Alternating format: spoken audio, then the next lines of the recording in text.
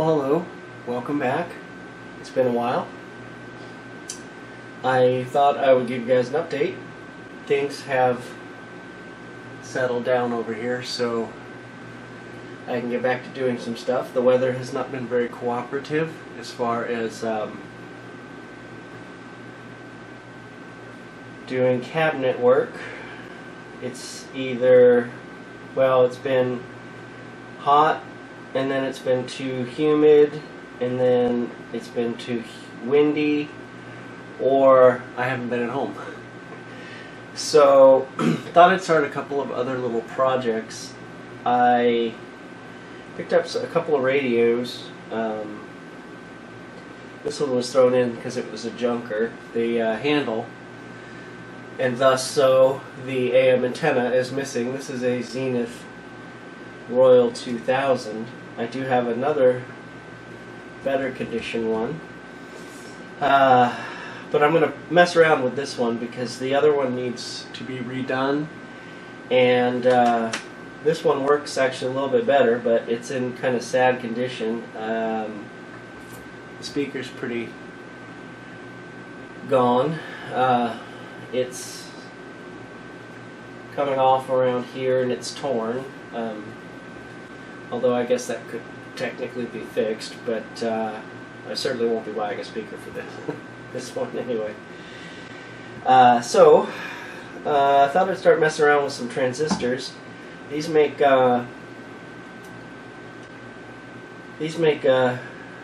things messing around with, or making the idea of messing around with transistors a little easier because they plug in and unplug. As many of you are probably aware, there's quite a few videos out there on the Royal 2000s and on the other radio I'm about to bring up to the top. So anyway, I'm going to start messing around with this. I've ordered up a bunch of transistors. I went the Russian route because I can buy 30 of them for $5 or $6. Anyway, we'll see how that turns out. So anyway, that's this radio here, and I'm going to go ahead and push this off to the side. And I picked this up today, and it is very heavy. This is should be a familiar radio to most of you. This is a Zenith Transoceanic 3000-1. It's got batteries in it, so it weighs a ton. Probably don't need to go over this radio too much with you. However, I'll go over a couple of things about this one. First of all, this is going to sound so weird, but this was stored in a cedar chest or cabinet for the last 20 years or so, and it just I can't stop sniffing it. It smells so amazing. Not only has this got to be one of the cleanest chassis radios I've ever gotten, it's the best smelling radio I've ever had. So I left my penny across the room, so I'll go ahead and pop this down. I went ahead and put batteries in it. It did not have batteries in it. It was stored without batteries in it, which is good. Let me zoom in here and see if you guys can see how clean. It's out of the way.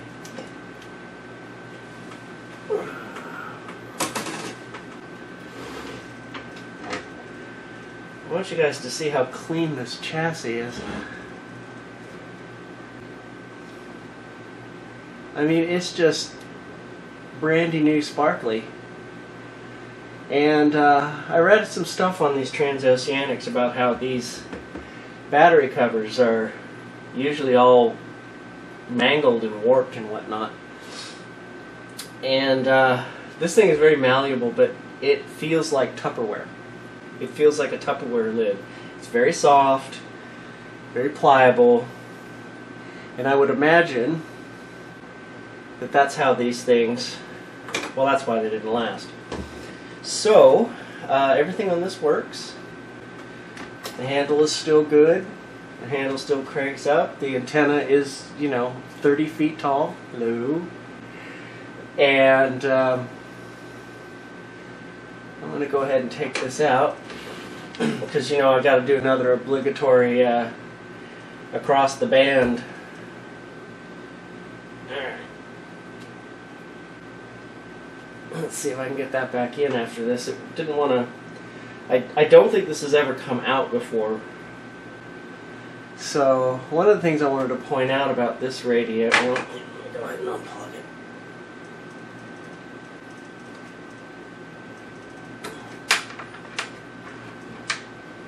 it. Half the weight of this radio on the 9 batteries. So, good news on this is... too far over. I'll zoom out. Still can't see it. Okay, well, there you go. The output transistors still have the little heat shields on them. Looks like the little flying nun. Actually, I'm not going to take that out.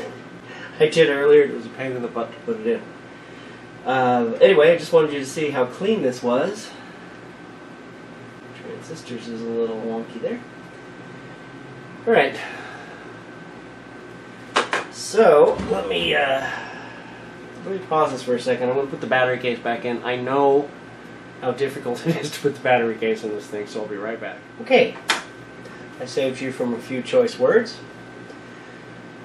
So, one problem with this is that the Tolex here in the front is pulling off from the metal, and it's actually shrunk a bit.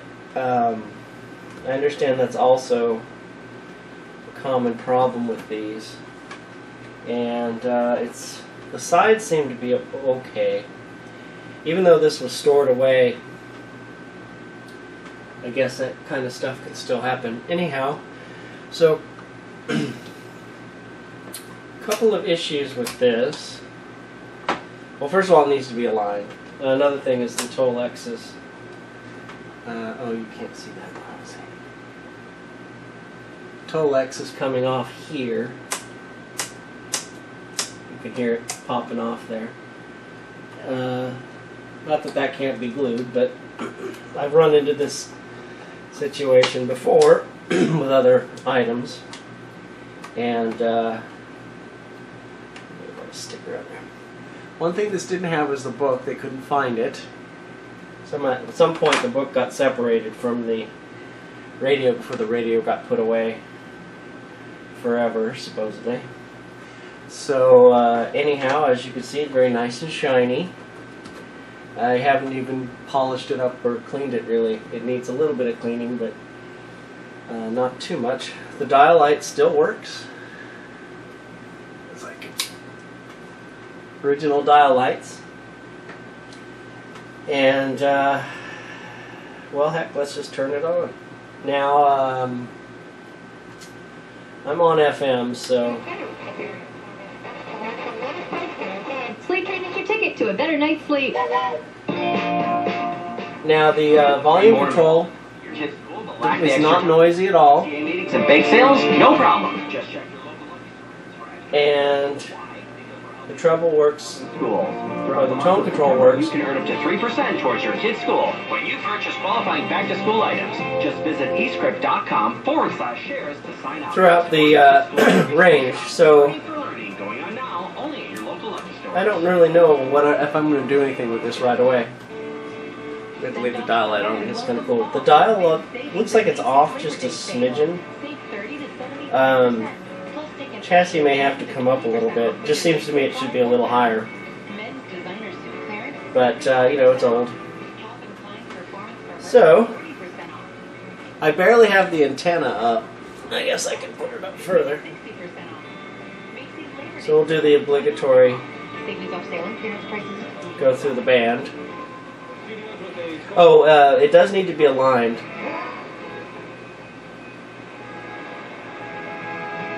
Right now it's just below, it's about where It's at about 97 and a half, 97.5, and this station that's coming in here is 98.1, so it's definitely off. And 97.3 is coming in around 96.5. And 96.5 is coming in below 96, so. 735. And this is, I think this is 94.5 is okay. Anyway.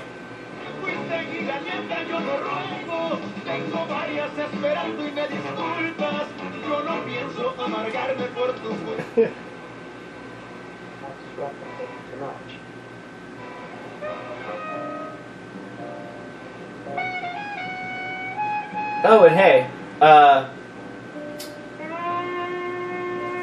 this is the adult jazz station.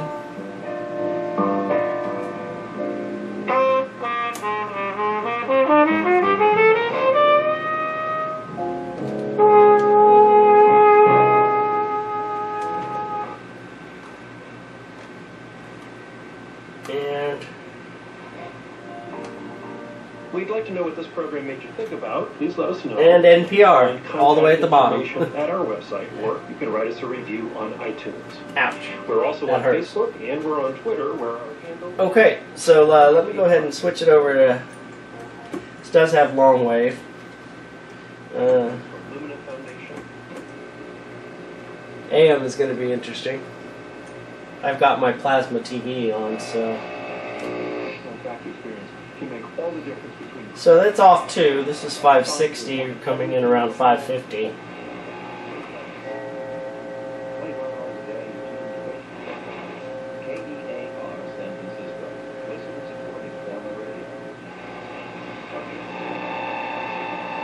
Not a barbecue aisle, a barbecue But 68 comes in pretty good.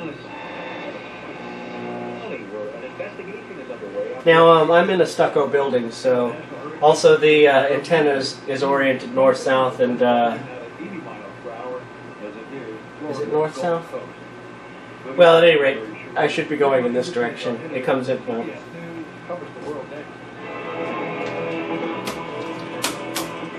What's happening and why?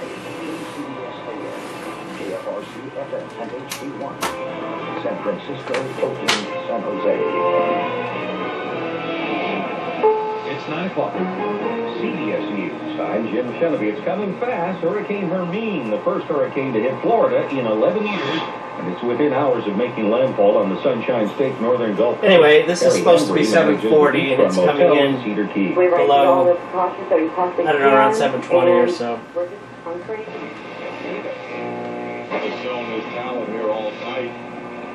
This is 810 KGO. Not a whole lot else on AM that I get.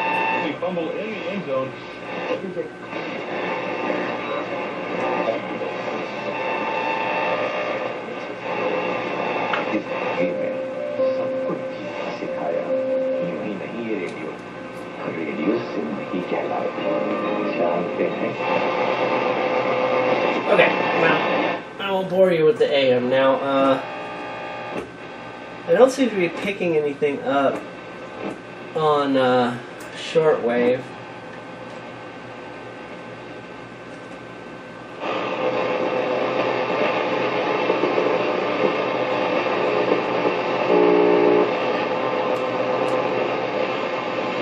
Although I know it works because I can turn on my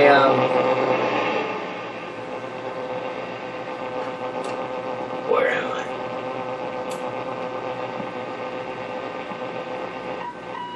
I can turn on my signal generator, and it's off too, by the way. Not the signal generator, but the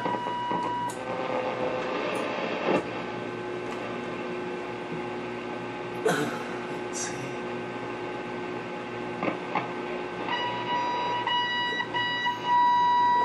So it does pick something up. Maybe if I went outside, but...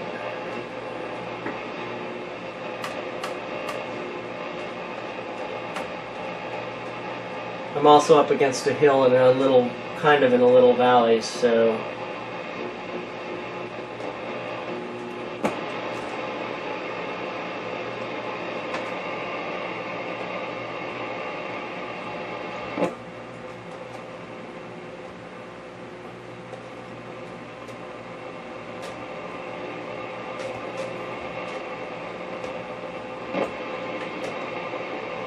I'm not going to get anything up there, so...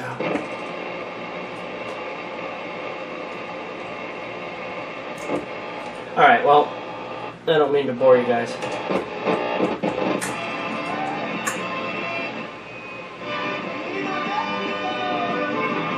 Okay, so I'm going to go ahead and end this for now.